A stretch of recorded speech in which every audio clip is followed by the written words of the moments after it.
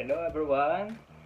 So the new normal in our finances is focusing on more important things. This pandemic has really changed the dynamics of our spending. Now it's really all about where do we focus. Okay. Right now this pandemic has really taught us how to focus on the more essential things. Now it's actually between whether you buy a Starbucks or a Herbal coffee. Okay, so you see how much is the Starbucks coffee. Okay, it may cost you around 140 to 170 pesos, but just drinking a Herbal coffee may cost you probably around just 20 pesos. How about buying McDonald or Jollibee, or you just cook chicken at home?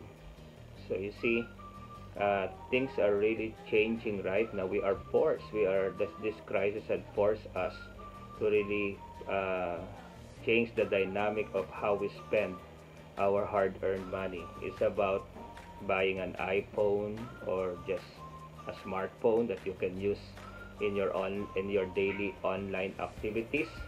How about going vacation, you trip to Hongkong, trip to Boracay, versus saving more money, buying branded clothes, okay, or you just buy online some of the available sales, okay, products. And how about inviting so many guests in your birthday versus celebrating it with your family? So nakita natin pwede pala, no? Because in the past it seems that when there is an occasion, you spend a lot of money. So right now this pandemic has really taught us how to focus on more important things.